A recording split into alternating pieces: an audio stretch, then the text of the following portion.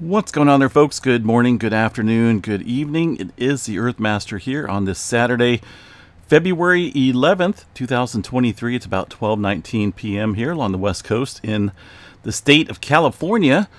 Latest activity shows a 3.1, well, in the red flag from the EMSC. Also some activity kicking up here around the Southern California area. And of course, aftershock activity continuing there into the Turkey area overnight. All right, let's go ahead and jump into space weather activity right off the bat. We did have an X flare come in way earlier this morning. See that peeking out here on the solar flare X-ray flux chart. The X flare category right up here with the line barely peeked into it. That was a definitely a strong flare. See what the exact looks like, a X 1.1 from 3217. That sunspot region there around the southeastern section of the sun. That's one that we were watching last night, the ginormous sunspot. And I definitely knew this thing was getting ready to pop off some flaring, and I don't believe we're done whatsoever. But that's a pretty nice flare, X 1.1 from 3217, and it does harbor some potential for some further strong flaring. Again, 3217 is this large regional sunspot. There's a couple different numbered sunspots in here. It looks like 3219, 3220 down here. 3217 is the X flare culprit there from this morning. And that does harbor a pretty complex system. If we look at it in a little bit more detail, this specific sunspot harbors a very complex structure.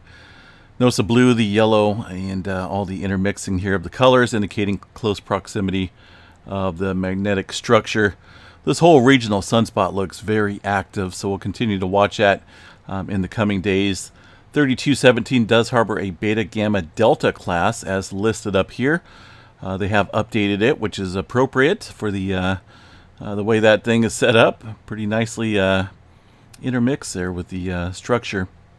So far this one's produced at least noteworthy events in M3.0 and the X 1.1 that we've seen this morning.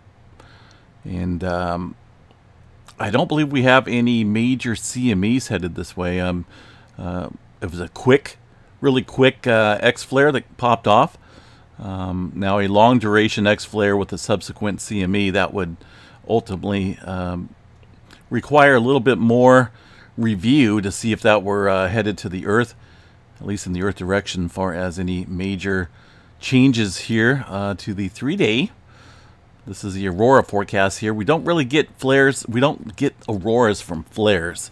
Flares adjust and affect the Earth a little bit differently. What we need from the sun to produce a major aurora forecast is a large coronal hole spewing out charged particles, or a large explosion, subsequent CME following either prominence eruption or a major flare eruption. Now, it's not specifically the flare that causes the auroras. Again, this is just going to be the CME that's blasted off, and that's going to be an eruptive type of flare. But we don't always see eruptive flares, and I don't think we've seen one with this current X flare. Here they mention the quick rising flare does not appear to be eruptive, so AR 3217 is magnetically complex and will remain a threat. But yeah, we'll watch it. It is coming more into position here as it rotates further into the center disk of the sun. That will provide a shot there, target bullseye shot of the Earth, pending anything else pops off from this regional sunspot. So we'll continue to watch that here in the over the next couple days here.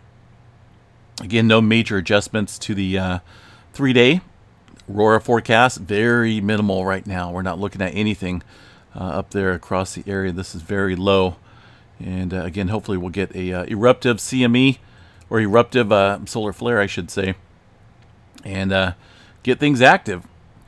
All right, let's see what else we got. That's about it for solar flare activity. Earthquake activity, things ramping up, as mentioned, down into the Southern California area. Latest quake shows a 2.4 in the Pine Valley area of California, about 2.8 kilometers deep. We also did see a little bit of an adjustment here along the plate boundary, roughly about the Brawley seismic zone south into the Imperial fault zone. A couple little handful of earthquakes out here. This is a region I tend to watch very closely for any major swarms because it is in close proximity to the the southern end of the San Andreas Fault. This is going to be where the big one's going to be one day. Similar to the Turkey earthquake magnitude, potentially larger. So that's definitely on my list here of areas to watch. But for now, a little bit of earthquake activity down there in Southern Cal, and it's stretching up here across the ocean here of Southern California with another earthquake, a 3.0. That one coming in yesterday, way off the coast here, 10 kilometers deep.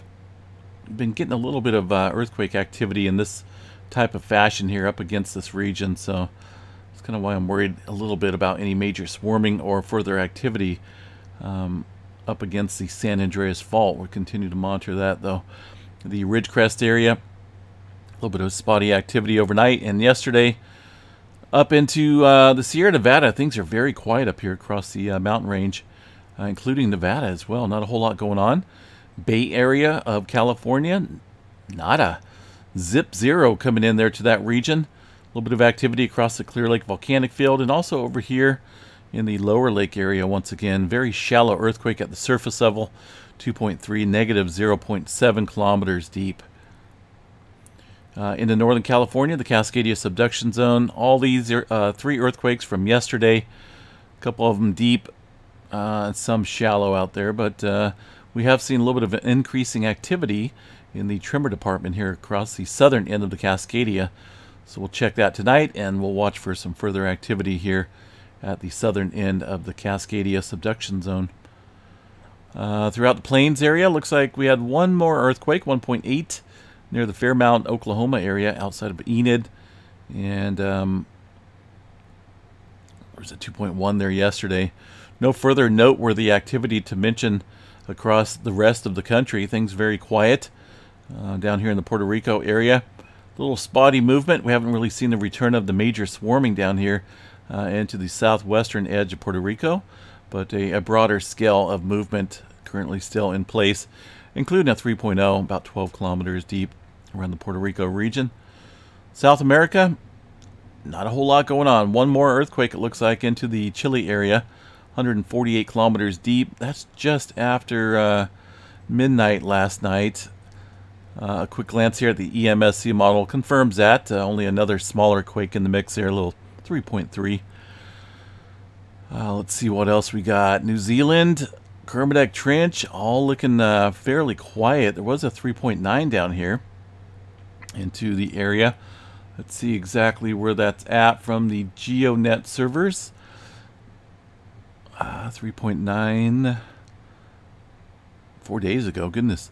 Let's see what we got here. All magnitudes. Now these guys are saying it was a 5.1.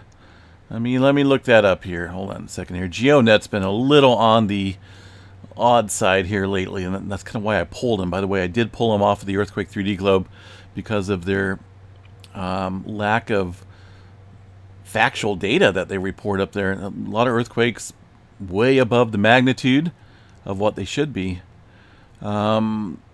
Yeah, EMSC reporting a 3.9 that occurred at 180145. 180145.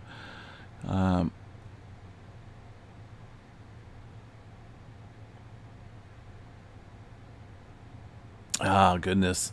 I wonder if it's that one. It could be that 3.9 here. 335 kilometers deep. Kind of looks like that's where it's at, right? On the interactive map here as well. We'll check this.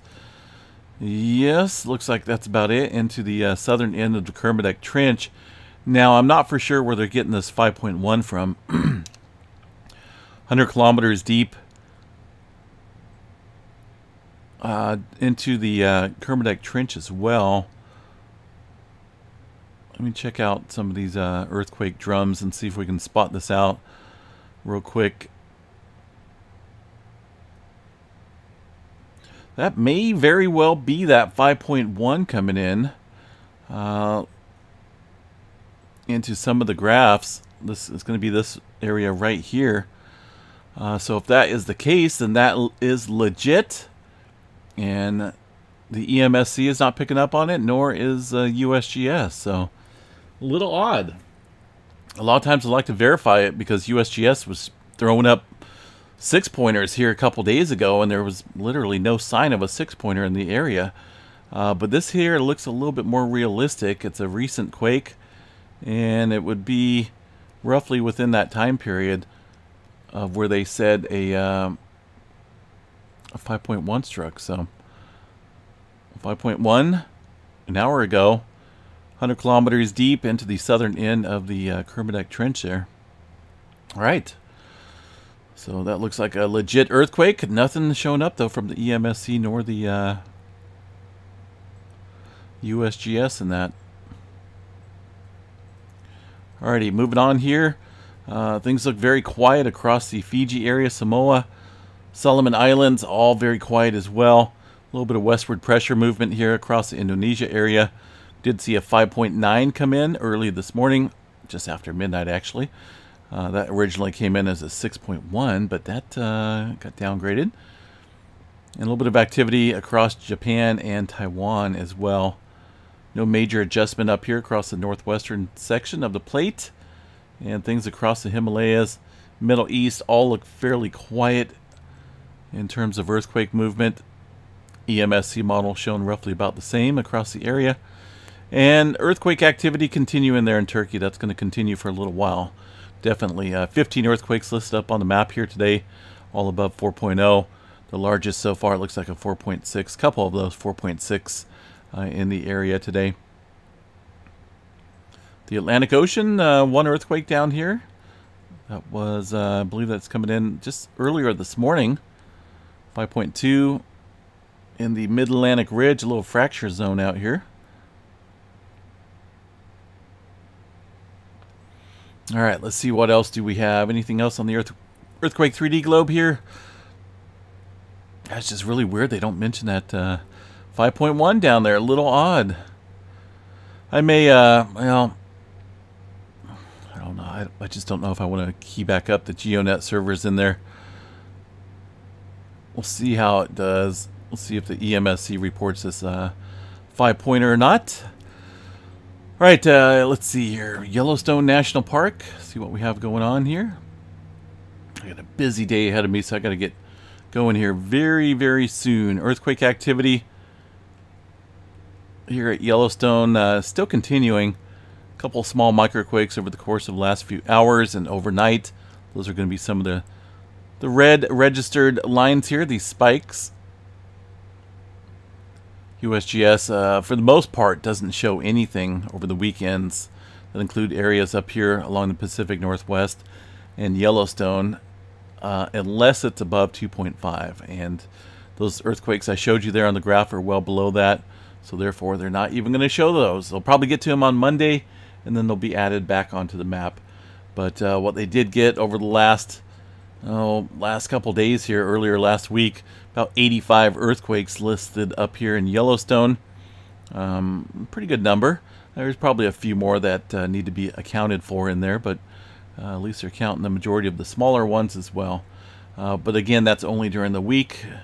Why? I don't know. If they need somebody looking at these in the weekend, let me know. I'll try to do my best to cover them, but I just, yeah, I don't know why they don't report the smaller quakes. All right, Alaska area. We did have some movement yesterday into the Aleutian Islands, the Rat Islands area, 4.4. General light activity stretching up into the main area of Alaska. Not a whole lot going on up there currently, just some microquakes. And in the Big Island, along the Big Island southeastern coast here, stretching off towards the Loihi Seamount, still seeing some activity with about 12 earthquakes here on the map over the last 24 hours. All right, folks, again, keep an eye on the space weather. That's kind of a big deal right now. 15% chance for an X flare, 70 for an M flare, 99% certainty for a C flare. And with that massive sunspot region coming around, I think it's definitely worth watching pretty closely. All right, guys, enjoy your Saturday. Enjoy your weekend. We'll be back here after a little while, a little bit later tonight, with the update video here. Again, like I say, I have quite a bit of schoolwork and stuff I need to catch up on. We'll catch you guys a little bit later on. Have a good one.